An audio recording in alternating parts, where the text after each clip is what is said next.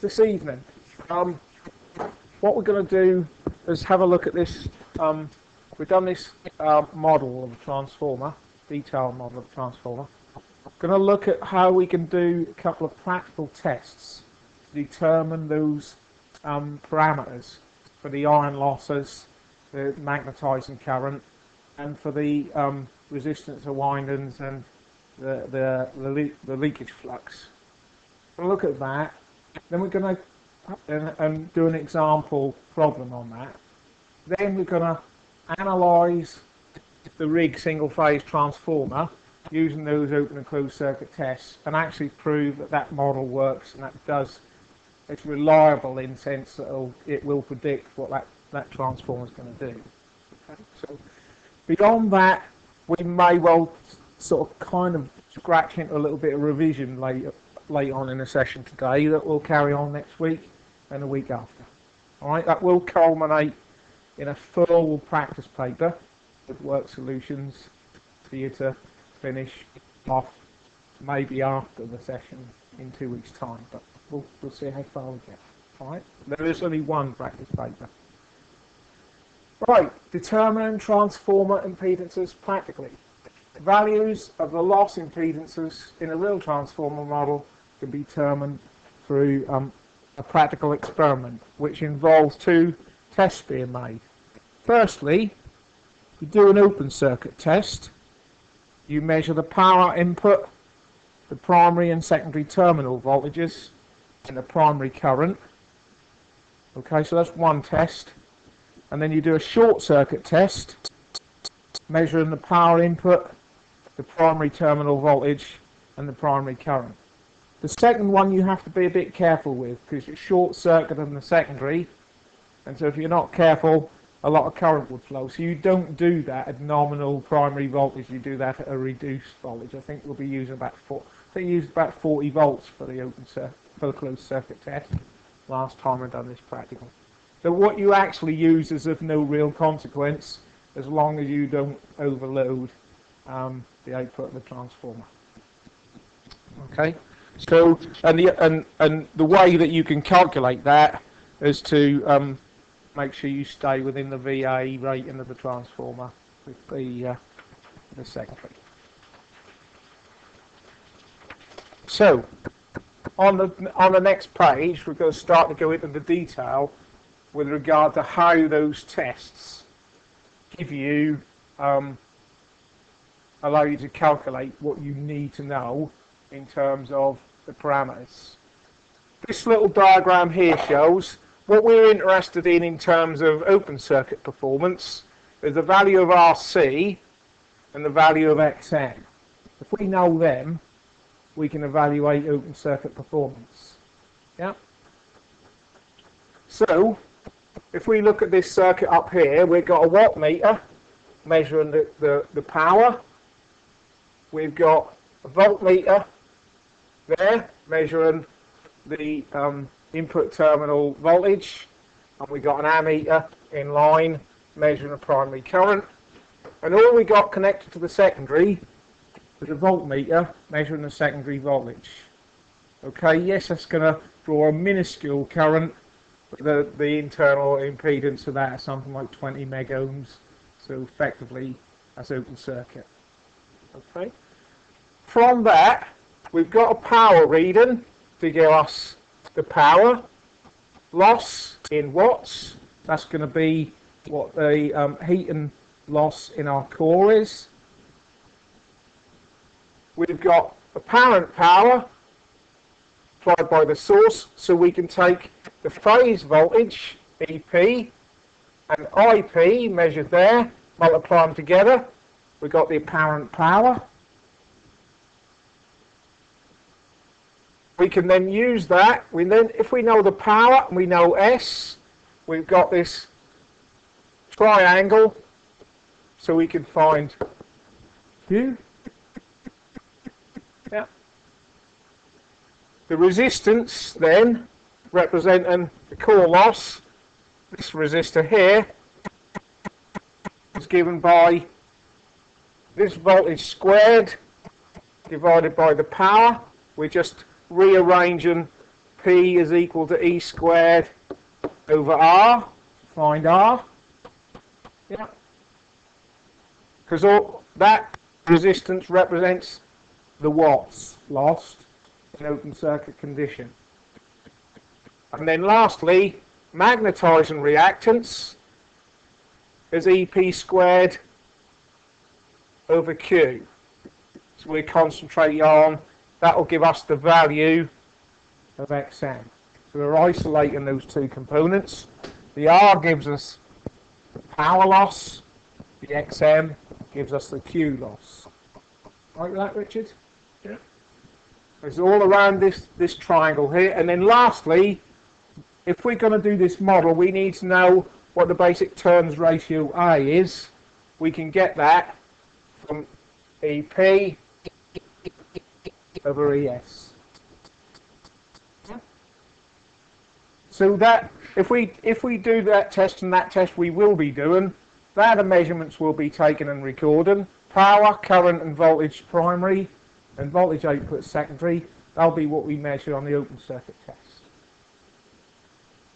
Okay? Yeah.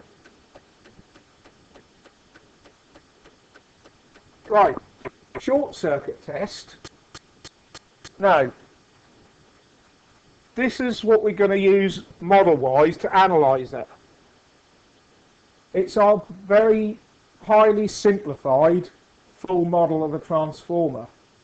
So what's happened here is everything on the secondary has been transferred across.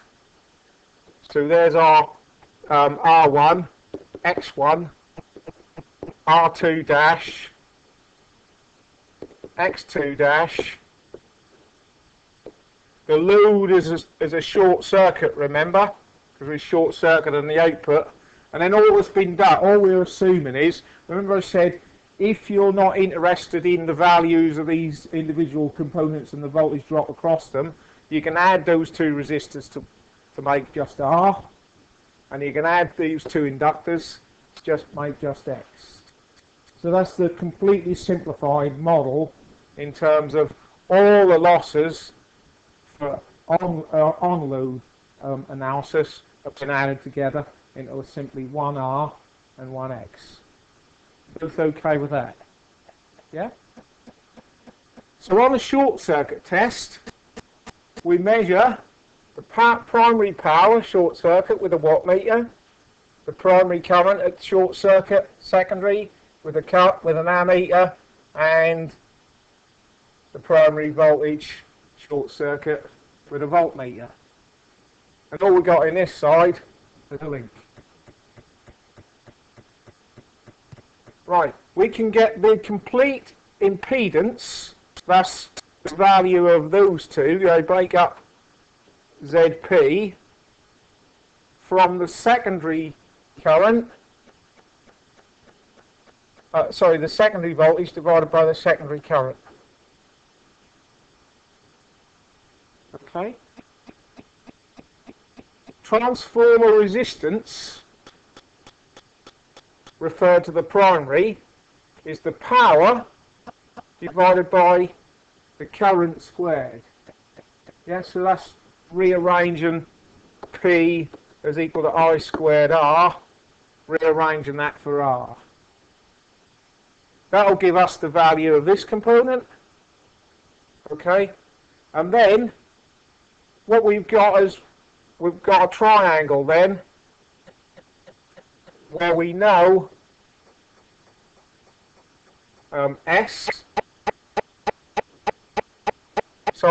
we know the Z, we know R, we can find X. So that's the related triangle to the other one. Yeah. Resistance, this is the impedance triangle, one we talked about on the other page was the power triangle. And always remember that for the same circuit, the two angles in this bit here in there will always be the same. So using Pythagoras' theorem there, we'll find out the value of X. What we then have as a model of this transformer, we can then use to analyse how it will perform under a particular load with a 50 ohm resistor connected to it or whatever. Yep.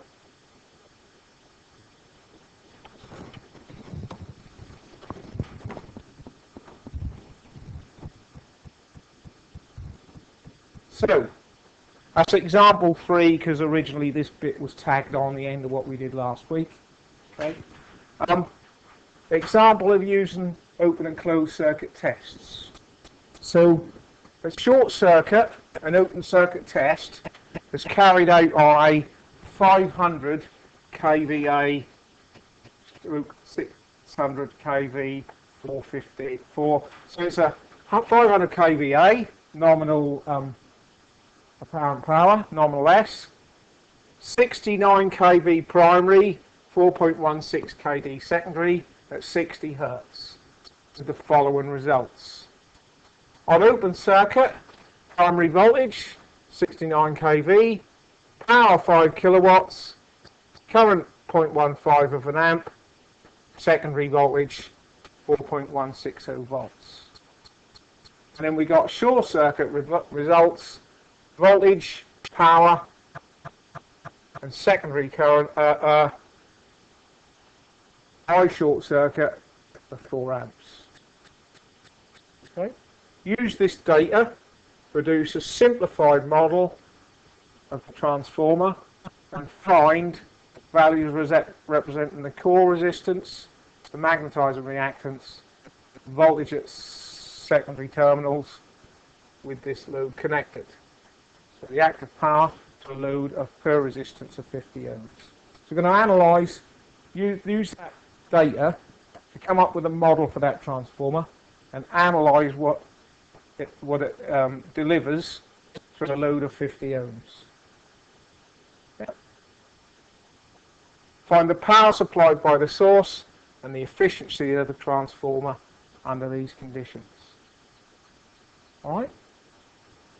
So we're going to go through that step by step now. Yep. So I've produced that little diagram of what we would, if we were doing this, and we're going to do it later on the other transformer. It's not 69 kV, by the way. You're pleased to know.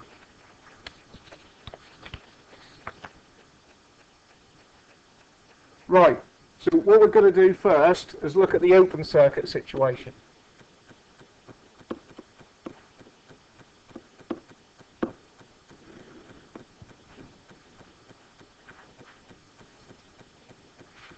PM is given to us 5 kilowatts. So we just make that statement. And then we said we can find SM from EP times IP. S is always the volts times the amps.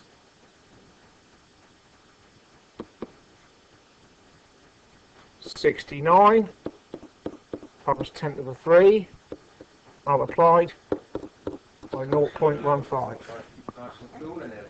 So we can calculate what the apparent power is from current multiplied by voltage. So that's, in this case, 69 kilovolts times 0.15 amps. Solution to that, 10350 VA.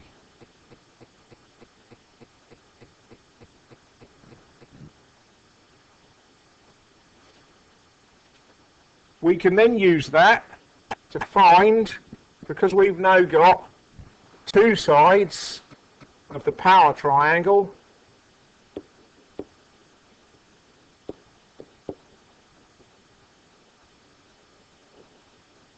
we've got P 5000 and we've got S 10350.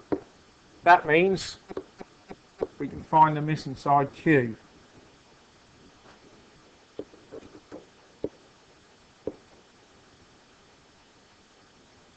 it is root s squared minus p squared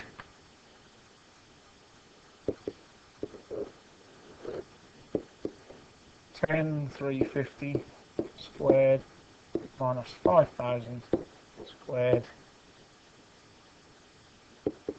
and whatever that equals. I'm sure you'll tell me in a minute. What we then use is the formula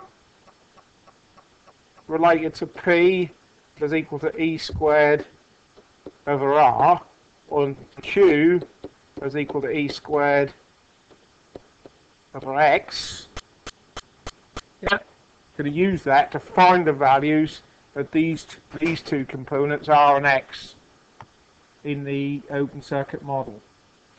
The ones representing the magnetizing current and the heat and loss in the core. So we can rearrange, we can say that the value of RC is equal to EP squared over P M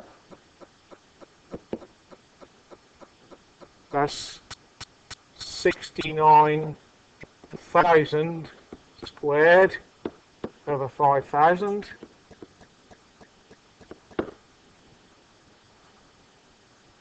Power loss in the core will be represented by a resistor of value 952 kiloohms. Yeah. Consequently, XM, the parallel inductor, is EP squared over Q, 69,000 squared over 9062.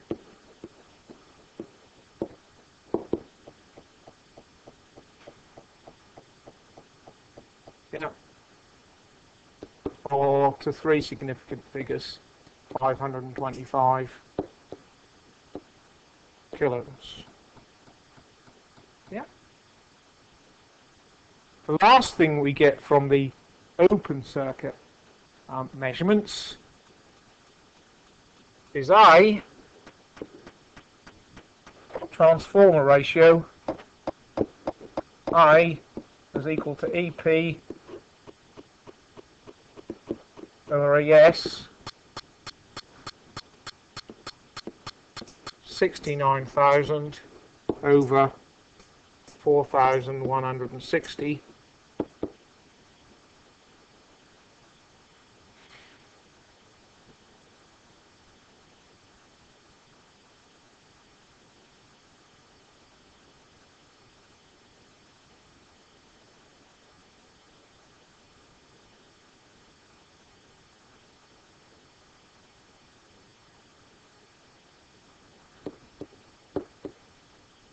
That's exact, because it ain't reoccurring or anything like that. That's what I got. Yeah, okay.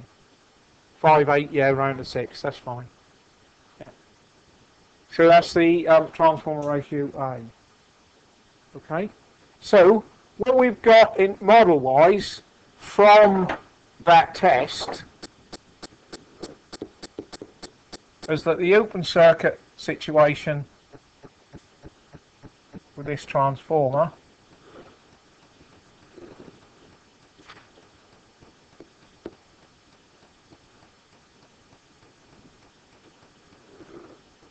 is like so.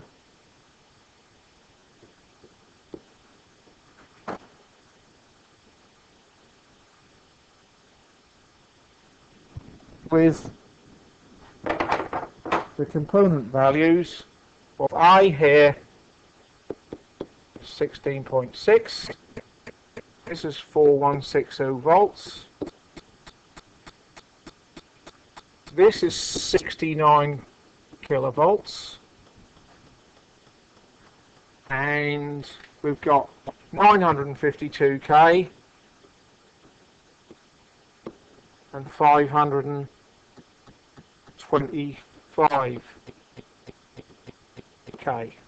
for those two components. Yeah. So if we wanted a model the open circuit situation of those transformers, they're the values. Yeah. Right.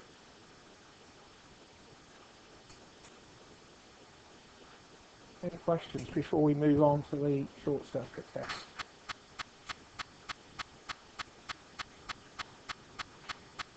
Okay, the short circuit test is going to help us to find the series parameters for the modelling of the transformer on load. It's done, as we said earlier, a reduced voltage. So we're looking at this transformer when the tests were done, an imaginary test here, but although the primary nominal voltage is 69 kilovolts, applied a primary voltage of 2,600 volts to keep the current in the secondary down because it's short circuited. So we took measurements with an EP of 2,600. The power measured in the short circuit situation in the primary was 2,400 watts with a short circuit primary current of 4 amps. Yep. From doing that, so this is the on-load situation or short circuit situation.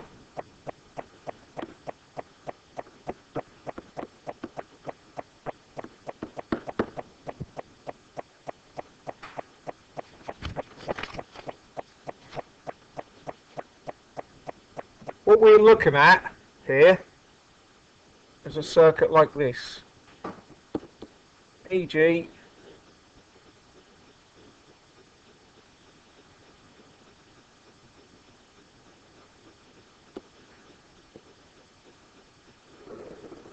when it's all transferred to the primary and joined together, we've got RP and XP there, and this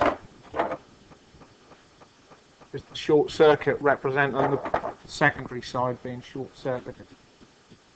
So it's this is our in our terms we've been using R1 and R2 transferred from the secondary to primary. This is X1 and X2 transferred to the secondary and added together. You said last week we could simplify that model down as long as we weren't interested in the individual components and the voltages across them. Okay, so we combine all the on-load losses together. All right. Using that circuit, what we can determine is the following. The impedance under these conditions must be ESC over ISC, i.e. impedance is voltage divided by current, Ohm's law. 2,600 from the test divided by 4 amps from the test equals, and the power by 2,400.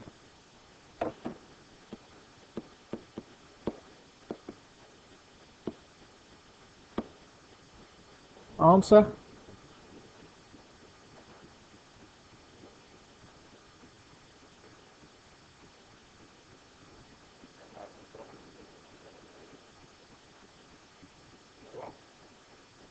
I make it 150. Oh, hang on, whoa, what have I done?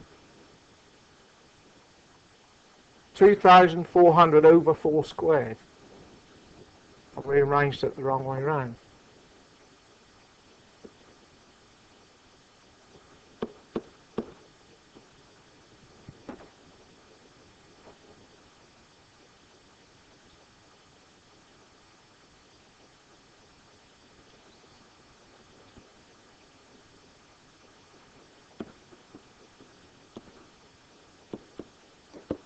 $150, you know? That's better. Or we'll put the other one on, or RP is equal to E squared times P. Am I right?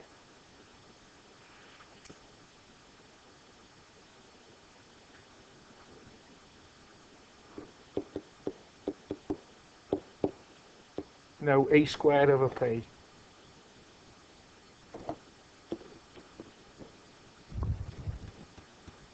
Those two change places. Does that give you the same result?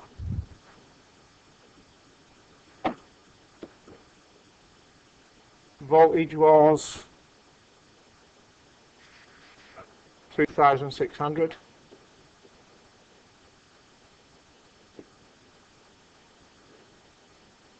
Over 2,400. Does that give you the same result? Should do, I think.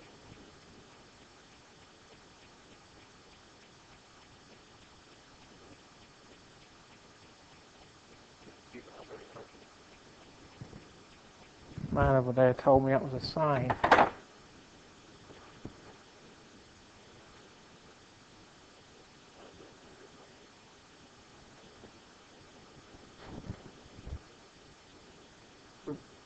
You've got to use just the voltage across that component. And that's not the voltage you're using. Yeah? You're using that voltage. But the current is the current that's going through it because there is only one current.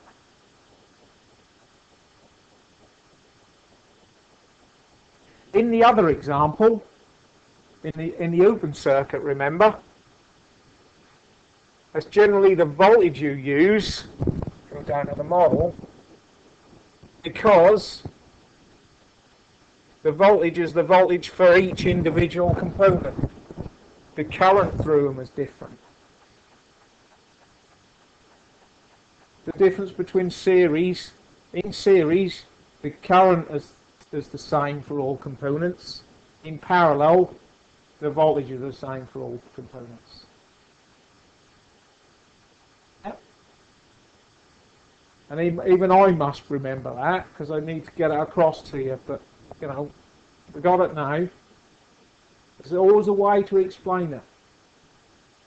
So it's a matter of knowing. Really, you just got to know that because you're isolating that one component to find that resistor and ignoring the inductor, you can't use the voltage because the voltage is across both of them. All right? Have I cleared that issue up sufficiently? And you can't use V times power volts times current because the voltage and current are not in phase with each other. And again, the voltage is not the voltage just across that one component. Alright? We haven't measured that because we can't measure that. We can measure this voltage here. Okay? So we got the value of the resistor, 150 ohms. Okay? What we can also find now is we have two sides of the impedance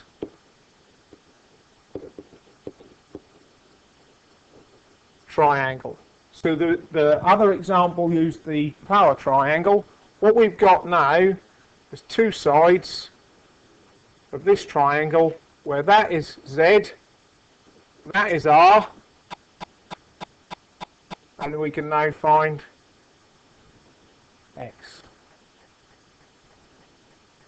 Because Z was 650 ohms, R is 150 ohms, so we can get X P is equal to the square root of ZP squared minus RP squared. Square root of 650 squared minus 150 squared. equals.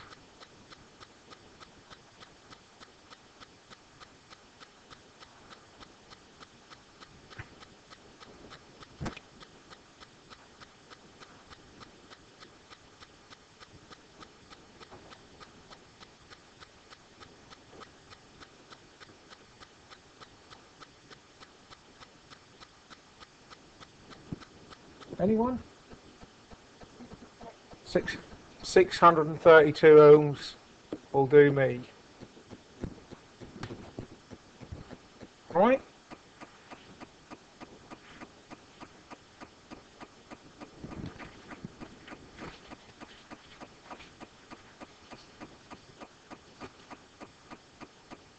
So we've got a situation now where we've got a model. I'm gonna go on to a new page that looks like this.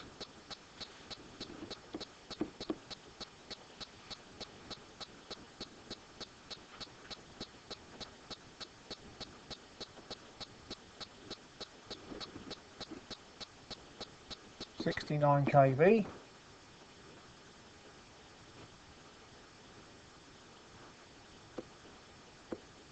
R there is equal to 150 ohms.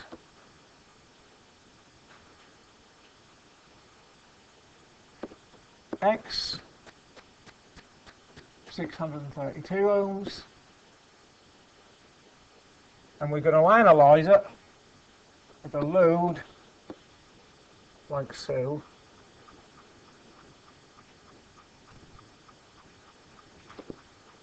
And the actual value of the load, ZL, given in the question, is equal to 50 ohms. How do I find what its value is transferred to the primary side? Because that's got to be ZL dash.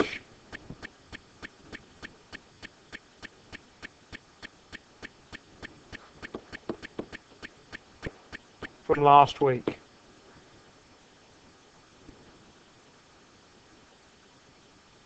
What do we multiply it by?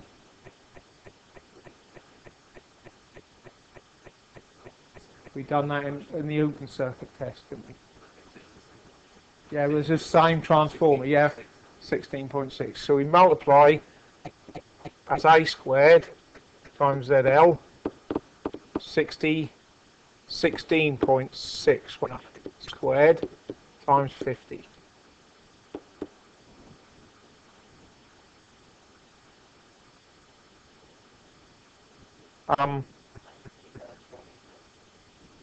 Sorry? 69 kV. No. What? Total impedance for this circuit.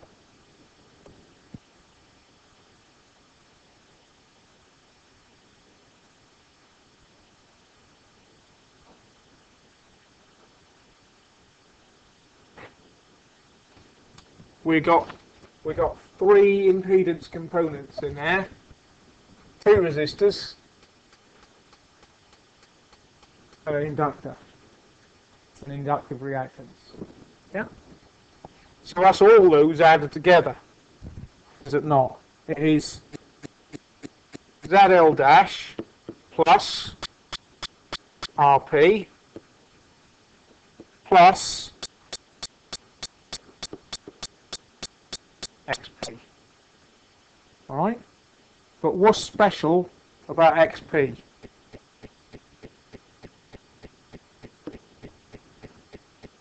Yep, got to put that J on there, haven't we? So that's 13778 for the ZL dash plus 150 plus 632J ohms. Add those 2 numbers together, 13928 plus 632J, and for good measure we better have it in polar form as well. Might need it.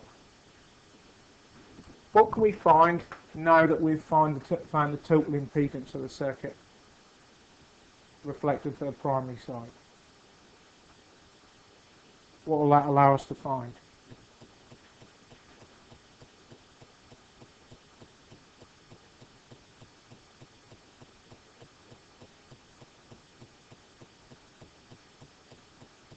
This is how you've got to build an analysis of this circuit, stage by stage.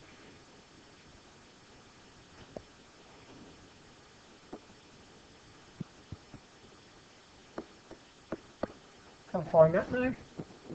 Could I find it before I had the total impedance? What voltage? The only voltage I've got here is the voltage across all three components connected in series. So I can only use that voltage if I've got the total impedance. See that? So that's why I calculated that. Now I can find the current flowing.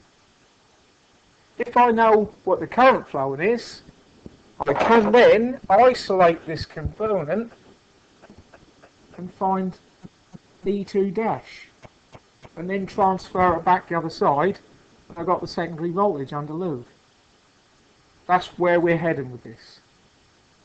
Alright, it's about working your way through the problem step by step, finding one value to then allow you to find another value. So we can now find IP from Ohm's law, Vp over Zt. That's 69,000 divided by the 13942 angle 3.6 degrees. Yeah, 4.95 amps, angle minus 2.6. Does negative angle ring true here?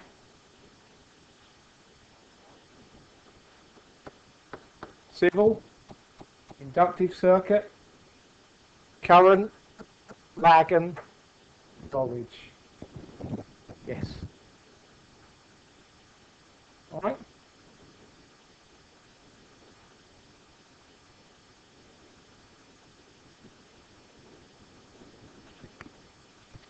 Now we know the current. What else can we find?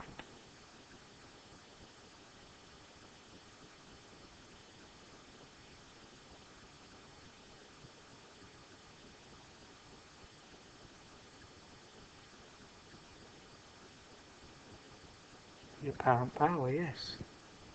The S supplied by the generator is equal to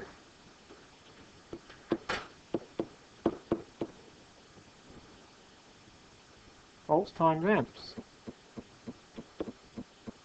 That's 4.95 angle minus 2.6 times 69,000 angle 0.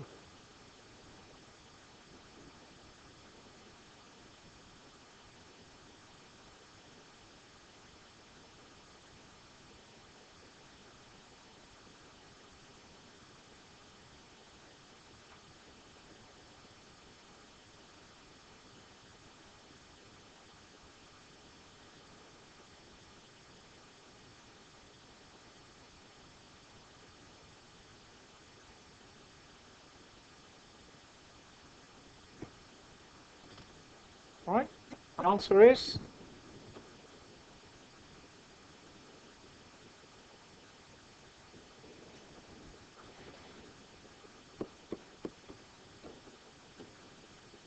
VA angle,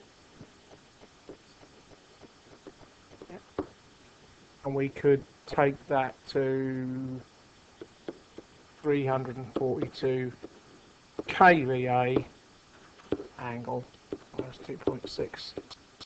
Three significant figures.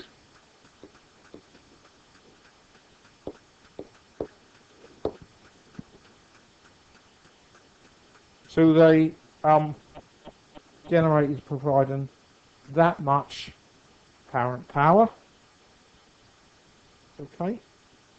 Can anyone see how we can get think of how we can get the watts and the VARs from that?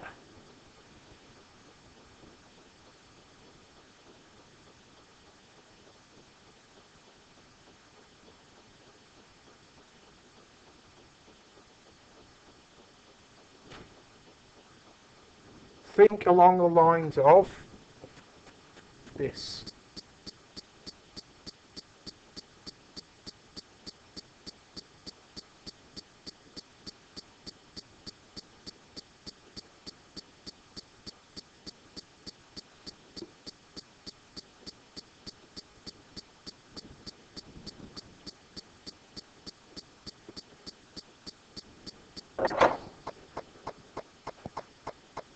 You could do all individual calculations, but there's a quicker way than that.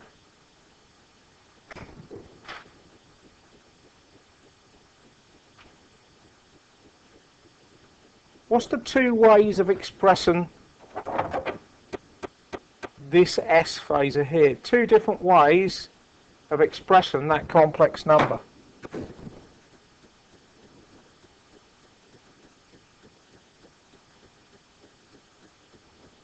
Polar, rectangular. So if you make it rectangular, do that now. The real bit will be the power, because remember what a rectangular number is how many across, how many up or down. Yeah. So if we make that, if we convert that number there to rectangular, we'll have watts and we'll have VARs. The real part will be the watts, imaginary part will be the VARs.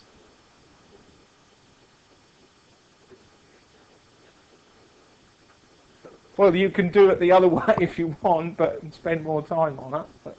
I was going to put the other way either. There's a lot to remember.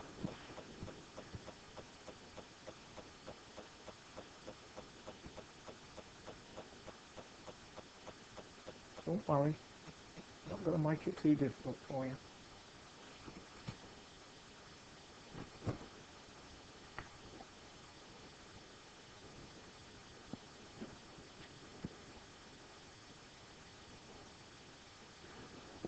So if we convert that value for S in polar form there, VA, to rectangular form, real part, imaginary part, the real part is the power in watts, imaginary part, and the Q in VARs.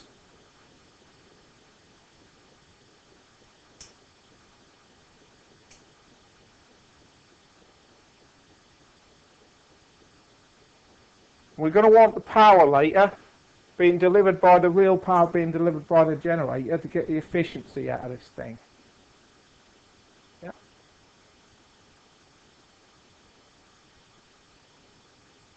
Alright.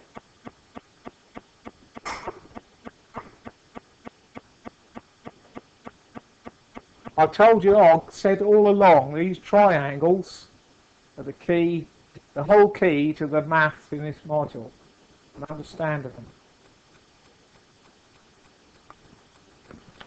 Right?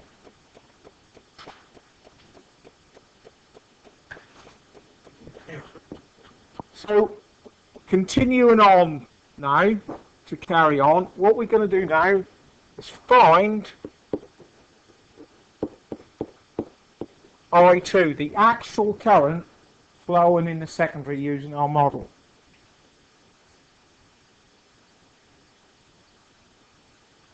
This current value here is I1, but that is also equal to I2 dash, remember. They are the same currents in this circuit.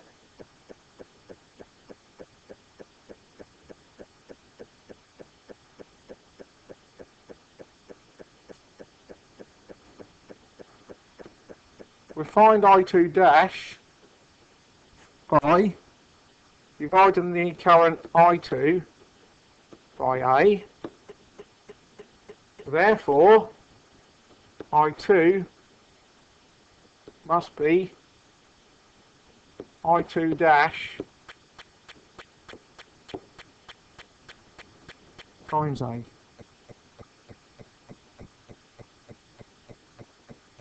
Agreed?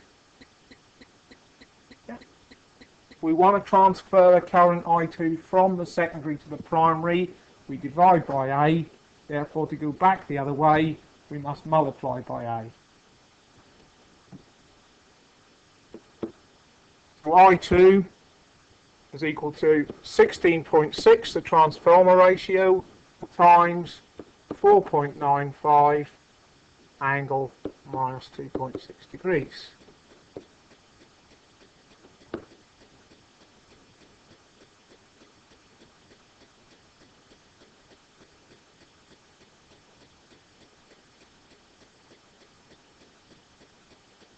And I make that 82.2 amps angle minus 2.6 degrees. 1. Does that look right in terms of the angles the same? Yes, because an ideal transformer does not affect phase angle at all. Perfect. Okay. And does that ring true for a step-up transformer, that the current in the secondary is higher than that in the primary? Step-down transformer, voltage goes down, current must go up.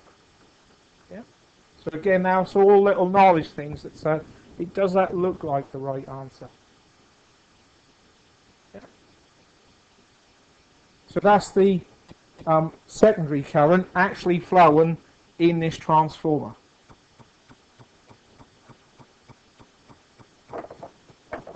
The next bit says find E2.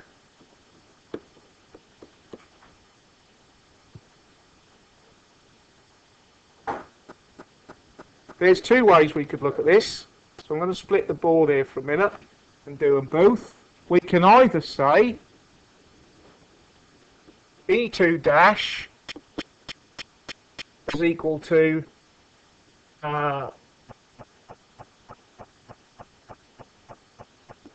IP times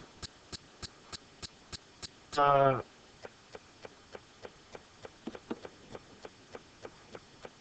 dash.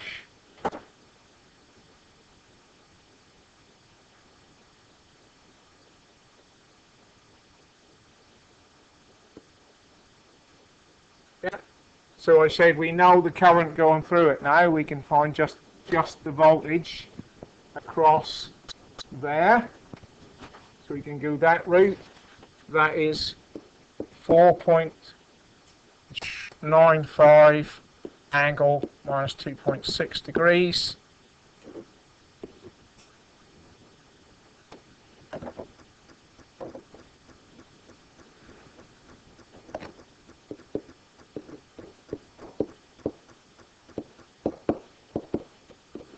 Times the impedance 13778.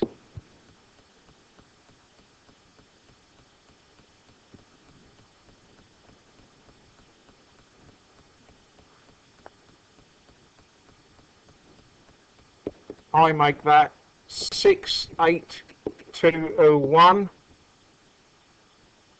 angle minus 2.6 degrees.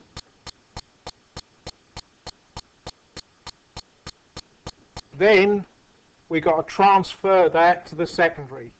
So E2 dash is equal to E2 times A. Therefore, E2 is E2 dash over A. That is 68210 angle minus 2.6 divided by 16.6.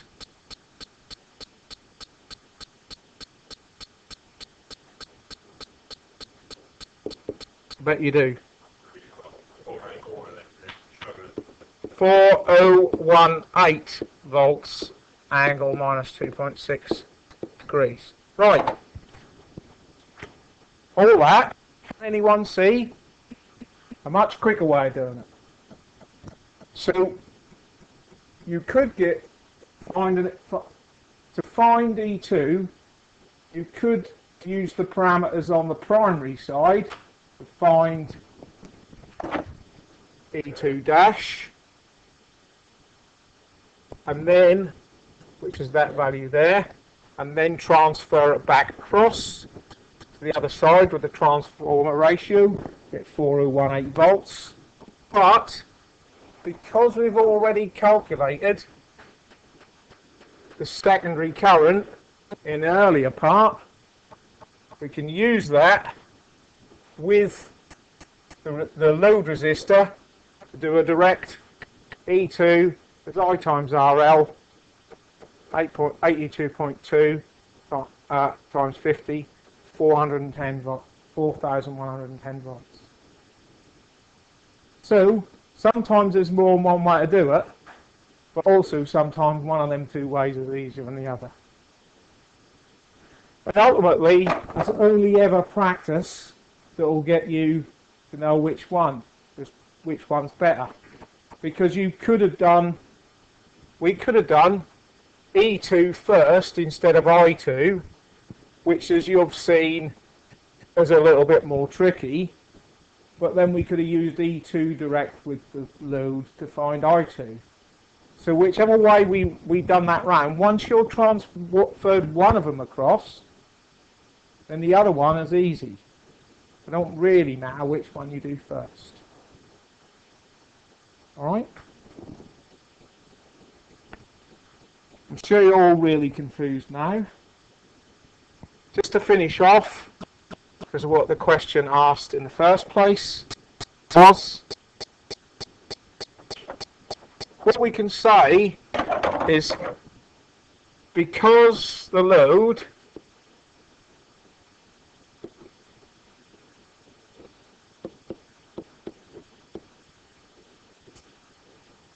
is purely resistive,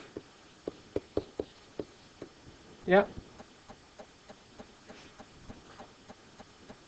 E2 and I2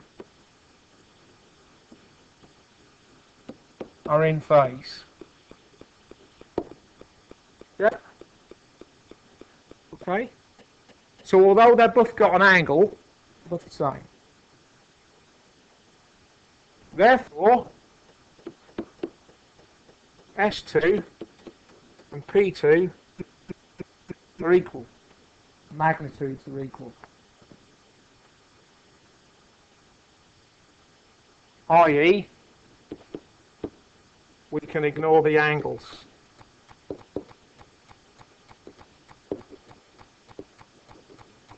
That's why I've given you a Pauli resistive load, and I will only give you a Pauli resistive load in the exam. Yeah.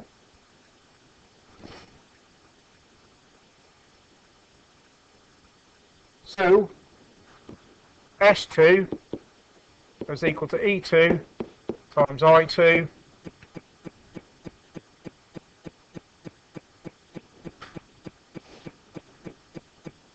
which is 82.2 amps times E2 was 4110 volts.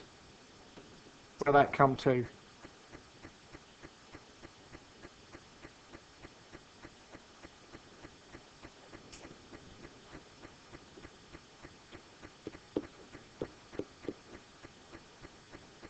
VA equals 337,842 watts per RL.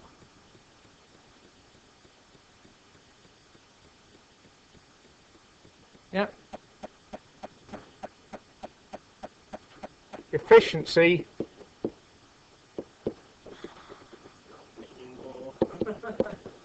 is P out over P in.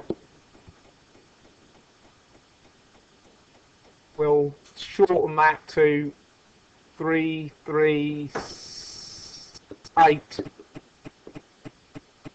kilowatts divided by, and the input was 341 kilowatts times 100 equals. So 338 over 341, you can ignore the kilo.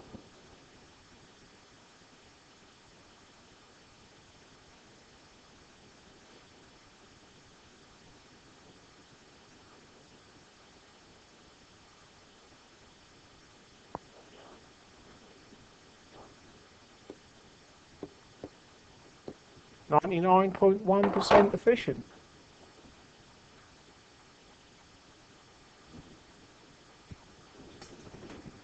Not sure how highly that example has that transformer loaded.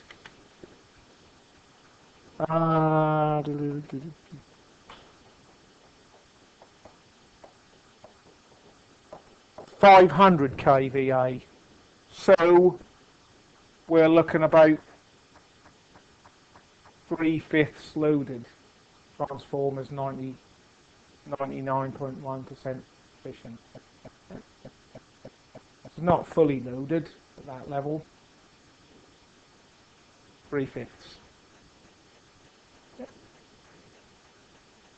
Right, no, that's a lot. Would you like to have a coffee now before we move on?